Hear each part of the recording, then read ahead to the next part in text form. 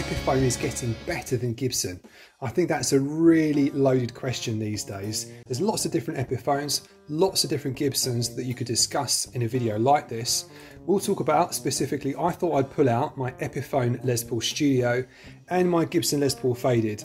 They're both super guitars, quite different construction, made in different places, and maybe a perceived different value. So I thought we would talk about the heritage of the brand, the country manufacturer, the finish, the construction methods, the looks, the headstock, the humbuckers, the electronics, all of that stuff, the neck profile, even the weight. And we'll compare them in great detail to really give you a sense of which brand is really getting better. And what does better even mean? Better can mean all sorts of different things to different people. Better can mean better hardware, it can mean better playability, it can mean better value. It really depends on a lot of things. So we'll get straight into it. In terms of the heritage of the brand, clearly Gibson knocks it out of the park. They are the forefathers of this type of guitar. Les Paul, he is the man himself. You can't beat that. Having said that, Epiphone also has a massive heritage and was bought by Gibson in 1957 and then gradually became what it is today, the budget brand, which does a lot of kind of mock Gibsons, like a mocktail. That's kind of what it's evolved into. Having said that, things are gradually evolving, and we'll talk more about that. The prices of Epiphones are increasing and increasing as time goes on, and they are getting higher spec, and they're starting to push out Gibson in some of that £1,000, £1,000, £1,500 mark, which is quite an interesting phenomenon to see happen. So now let's talk about country manufacturer. Clearly we're talking about US made Gibson. That comes with a lot of cachet. Epiphones have been made in many different parts of the world. They started off being made in the US alongside the Gibson brand, and they gradually moved across to Japan and then Korea, and now we see them in China. They also went through a period where they were being produced in Indonesia a bit here and there too, but now we see them more Chinese made, which to some people carries a stigma to it. I think that's maybe a bit of a backward view these days. So many guitars are made in China, and the Epiphone guys really know what they're doing. The guitar quality coming out of China is really superb, and they use many of the same types of machines that they do in the Gibson factory.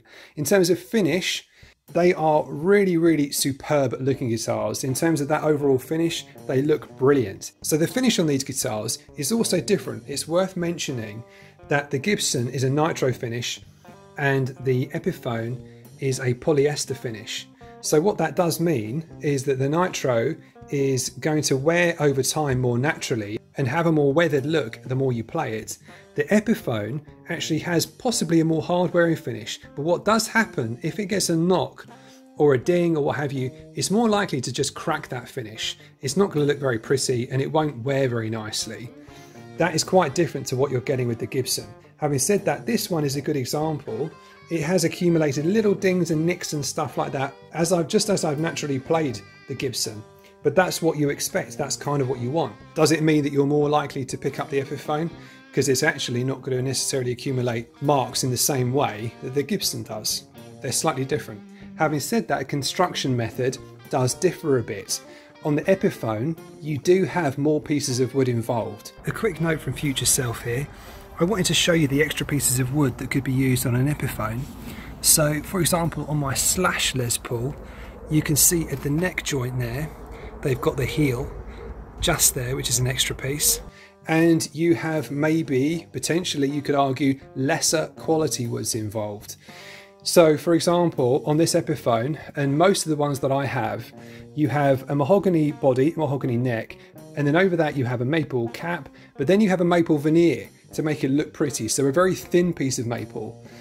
On the Gibson, you have something quite different. You have the mahogany body, but then on the Gibson you have a full thickness maple top, which is arguably more expensive, but arguably adds to the tone of the guitar. It sounds better, supposedly. The headstock makes a big difference as well. Gibson, you have that beautiful logo on there, and you have the open book headstock. The Epiphone more recently has got that Kalamazoo headstock, which harkens back to how they were originally made back in the 20s.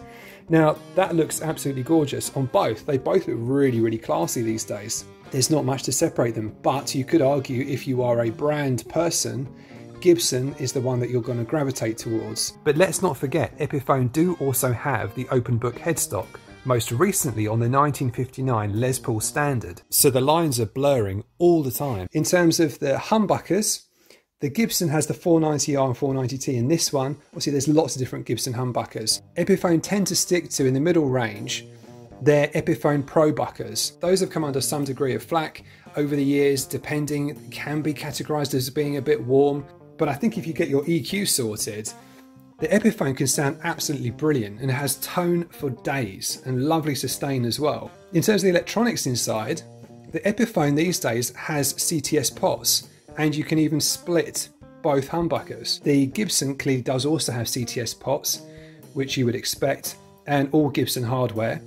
The neck profiles, well, those can differ on guitar to guitar, so I don't want to focus too much on that here because the Gibson has a very nice slim profile, and so does the Studio. They're both very, very comfy. In terms of weight as well, both of these guitars, funnily enough, are actually pretty lightweight. This Gibson is very, very light indeed. Gibsons have a reputation for being absolute bricks in terms of weight, 4 kilograms and above. So we're talking sort of 9 pounds and above. Really, really heavy. Having said that, these are weight relieved. Both of these guitars are weight relieved with their so-called ultra modern weight relief, which actually means the Gibson's only 3.3 kilograms and the Epiphone is about 3.4. So they're really, really light guitars. That's absolutely brilliant. Now, in terms of quality assurance and consistency, I would say that Gibson definitely wins in this one because there's no caveats there. What you see is what you get, and what they promise on the website is what you will get delivered. Having said that, with the Epiphone, they do have that caveat on their website, which does say they do reserve the right to change elements of the guitar depending on availability and quality. That certainly has happened on this Epiphone, where it has Wilkinson tuners rather than Grovers. It's not a big deal. The Wilkinsons are excellent, but it's something to be aware of, that different parts of the guitar could be different to what you might expect and what's spec'd up on the website. Now, clearly price, that's the big one here.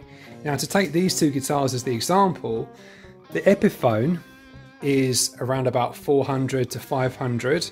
The Gibson, which you're more likely to find secondhand now, this one, is still going to cost around about anywhere between 800 to 1,000. I'm talking dollars or pounds or euros here. The currencies don't make a lot of difference to the price overall right now. They're broadly the same in each currency. The Gibson, despite being one of their cheapest, is still a pretty expensive guitar, whereas the Epiphone is really not too bad in terms of expense. And here's a sound demo so you can hear the differences very clearly for yourself.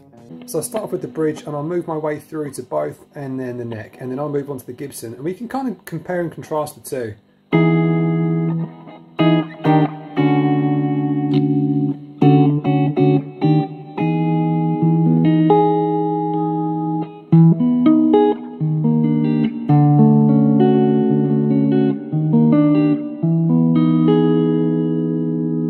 Actually sounds really nice. I really rate the sound of this, and it's because it's got split coils. Let's do that as well quickly. So this is all split coils.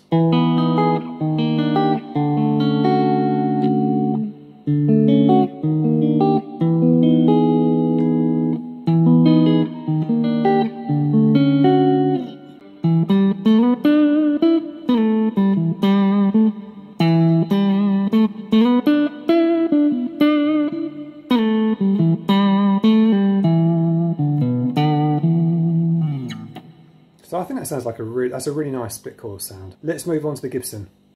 So we'll do first of all the bridge on the Gibson, and we'll move through the same positions as we did on the Epiphone.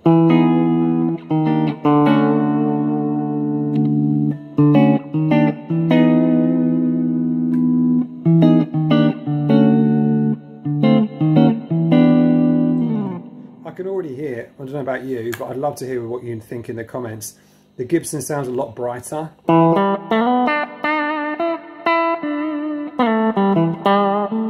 And bear in mind, this doesn't have any split coils. This is purely the humbuckers, but it sounds really bright. There's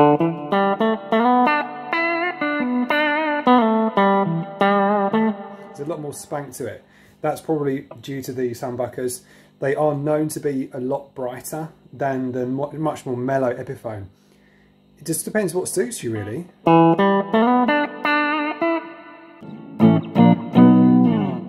Certainly a lot more bite to these pickups. A lot more bite in general to the guitar and the way it sounds.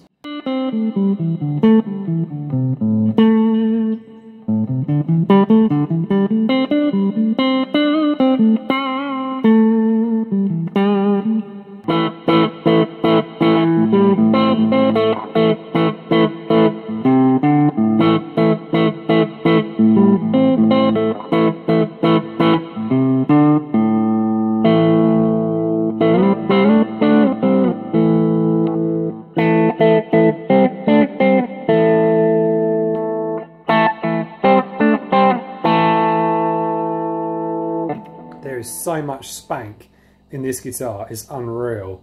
It's really, really bright, really, really crunchy. Let's quickly go back to the Epiphone and then we'll do overall thoughts.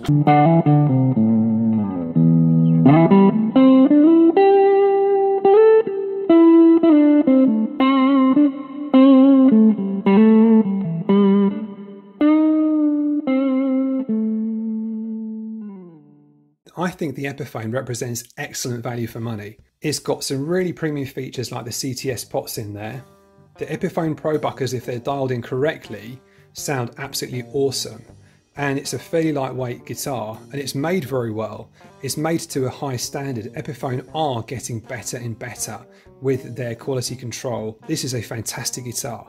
So better, I think, is rather subjective.